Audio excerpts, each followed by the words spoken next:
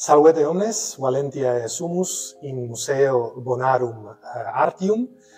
Veniamus nunc a tabulam ab Antonio Muñoz de Gren, de Pictam, qui pictor vixit natus est Valentiae, anno 1080 atque mortus est Malacae, anno 1094.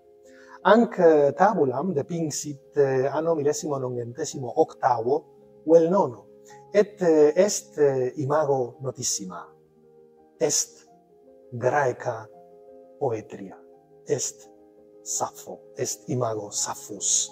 Quae quidem vixit vel nata est in insula Lesbo, saeculo VII ante Christum natum, floruit anno 60, atque mortua est anno 50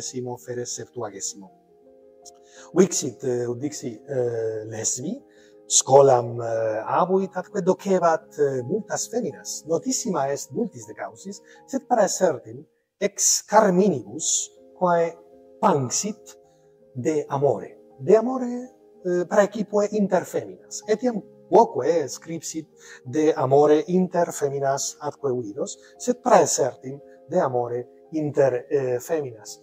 Multatque carmina panxit, sed pro dolor plurima sum data sunt. Tantum fragmenta recepimus, atque legere odie possumus. Fuit exemplo multis poetis, ipsa loquabatur Graece, sed utebatur dialecto paedicitur aeolica, non est dialectus linguae Graecae. Et fabula, quam mox narrabo, est fabula notissima inter auctores antiquitatis, inter auctores antiquos, sed pro dolor multi homines docti nostri temporis putant an fabulam homnino commenticiam esse. Scilicet, non veram fuisse, et omnino excomitatam esse ab auctoribus. Quid factum est?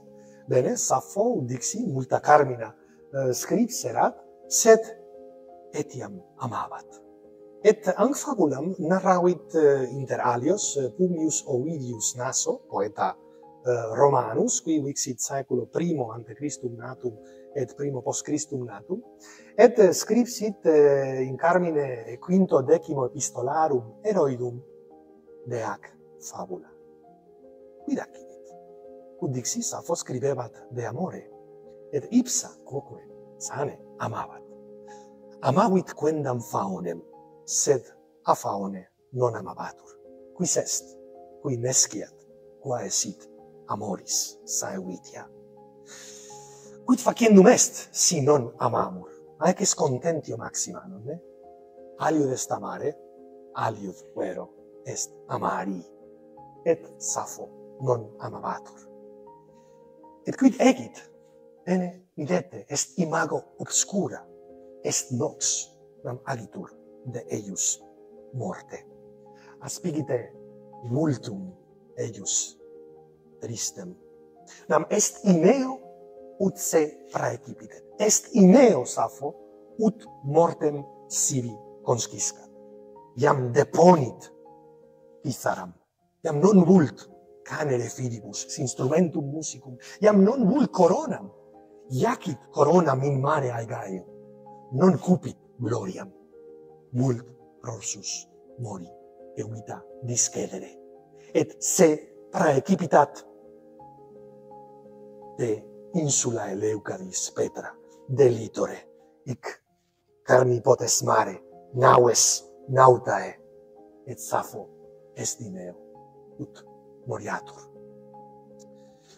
Ut dixi scripsit multa carmina, et sane fuit exemplum multis poetis, no? Scilicet Catullus, poeta Romanus, eam imitatus est, et Carmen Sapphus imitatus est, ille mi par esse Deo videtur, et multi ali poetae quoque imitatis sunt Sappho. Esne vera fabula, mortua est, hoc modo, sibi mortem conscivit? Nescimus, etiam si vera sit etiam si ficticia fabula est, nos revera multum commovemur, et nostros animos multum commovet Sappho.